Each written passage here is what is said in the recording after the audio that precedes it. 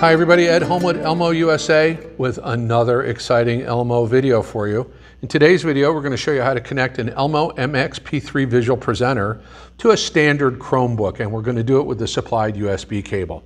Now on the back of the MXP3, there are a number of connections. There's an AC power connection, but you only need that if we're going to use HDMI or RGB. These are not available when plugged in USB.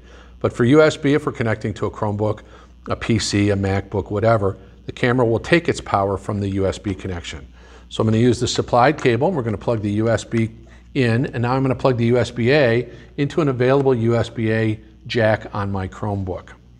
Now sometimes Chromebooks will only be USB-C, and you can get an adapter. They're easy to obtain, USB-A to USB-C adapter, or separately you can purchase a USB-C to USB-C cable.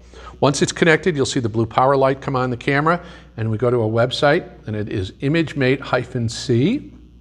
And once we get to that website, there'll be a splash screen that's kind of a user guide. There's some tabs in there that explain the features and functions.